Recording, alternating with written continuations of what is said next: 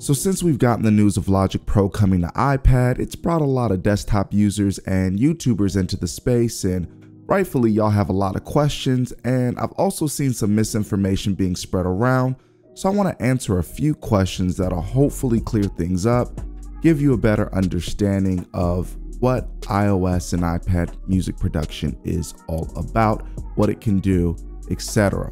So first of all, welcome. I hope you enjoy iPad music production being a new normal for you, and for the latest tips, tricks, news, updates, and more, be sure to hit the subscribe button, and if you find this video useful, please hit the like button, and if you don't, just hit the dislike button. Let me know you didn't like it. So the first thing that I've seen people kind of be confused about is this concept of plugins on iPad. And yeah, Logic Pro will ship with like 100 plugins, it says, but it still has a bigger ecosystem on iPad in general, similar to that of desktop, actually pretty much the same. So we have a plugin format called Audio Unit version 3 or AUV3, and this is very similar to what we have on Mac called Audio Unit.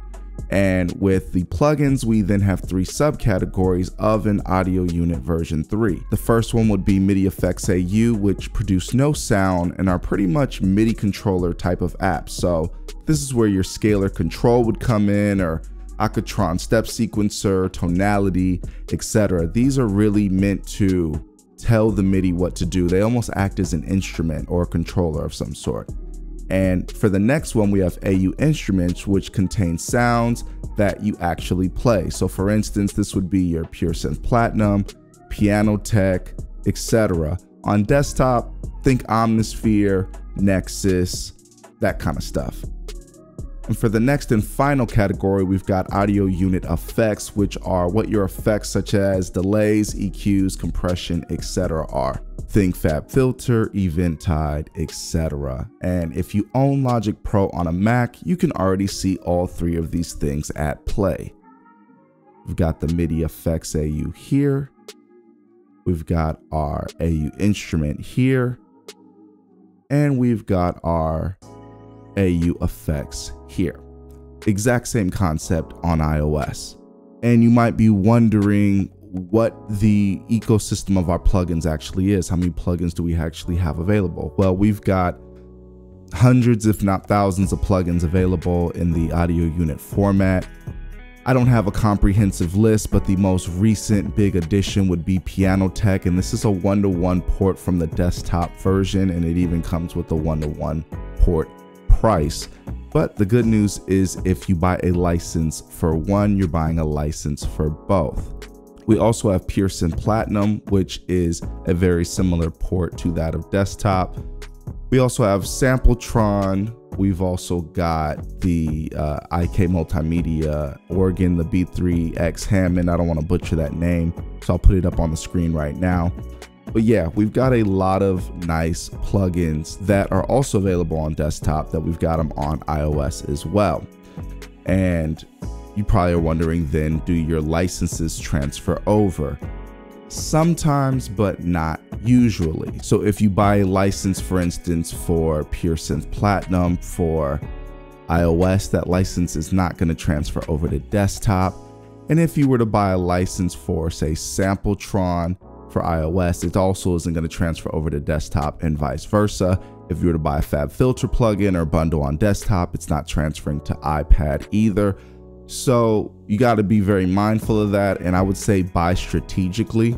So if you own both platforms, you're gonna have to decide if it's worth investing in some of the same plugins. Again, I feel that it is. I've got Fabfilter on the Mac as well as the iPad, but for some people, they prefer to just do everything on the iPad because it's cheaper and it gives them that touch tactile feel. And other people would rather just noodle around on their iPad, send the stuff to desktop, do their serious stuff there. I don't really think there's a wrong answer here, but just be mindful that most licenses are not going to be buy one place, get them both places. You will usually have to buy a license for each separate platform. And to give y'all a quick understanding of what plugins aren't available currently, the big stuff would be like Kontakt. We don't have Kontakt available on iOS. We do have Decent Sampler, which is really nice, and it can take on some of the duties that a Kontakt would, and you can go to like pianobook.co.uk and download some great libraries from there. And that can kind of hold you over. We also have other plugins that have pretty nice sample packs within them. So we aren't dealing with scarcity, but we don't have Kontakt. So nothing that runs on Kontakt is gonna work on iOS.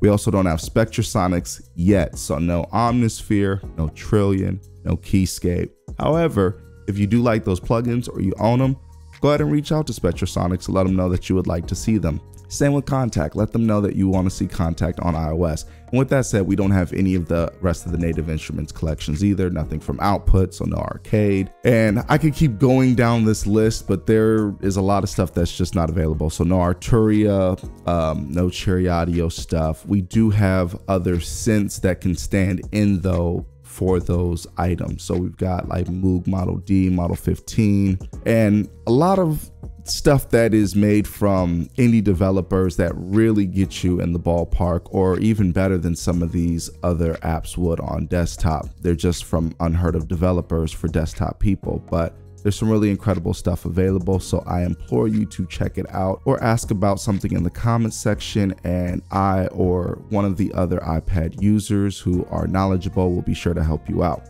And I don't want to dwell on all that too long, but you might be wondering, since we have all these plugins speaking outside of Logic Pro for iPad, can the iPad be used for serious music production? The answer to that is simply yes. And I don't mean this from a humble, you can make music with anything kind of stance. I mean, seriously, that iPad is more powerful than any other piece of hardware that's not an actual computer.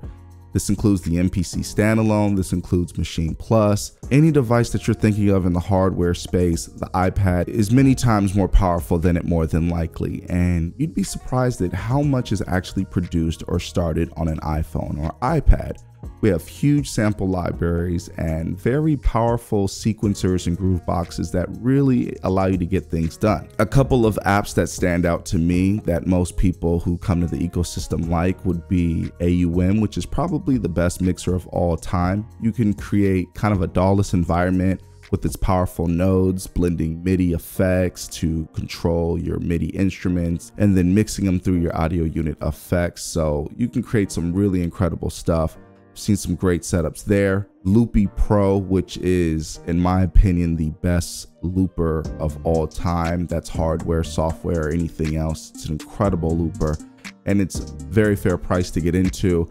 A lot of fun too. It's kind of got some of the modular aspects of AUM, the mixer I just spoke on, but it's got a more audio and loop based workflow. Very powerful, so many things that you can do, and I think that it is incredible. We've also got BeatMaker 3, which is based on the Machine, the hardware, and in many ways it's more powerful than the Machine Plus, for instance, because you can host your plugins there and all that kind of stuff directly on it. And with something like the iPad mini, for instance, you're literally taking like an MPC or a Machine everywhere on the go with you. It's incredibly powerful. It can do MIDI editing, it can do sequencing, it can do arranging, you can mix in it. I mean, there's so many things you can do with an app like BeatMaker 3 that really carries further for a lot of people than what you can actually do on a Machine. And then we've got Drambo, which is based on the Octatron, and this thing can do everything. It's incredible. It's a great sequencer. It's also a modular powerhouse where you can build your own modular rack systems. Its MIDI assignability is incredible. So many things you can do with it. I mean, if you can imagine it, you can probably pull it off in Drambo. And then we've got Koala, which is akin to an SP404. Very simple, lightweight workflow.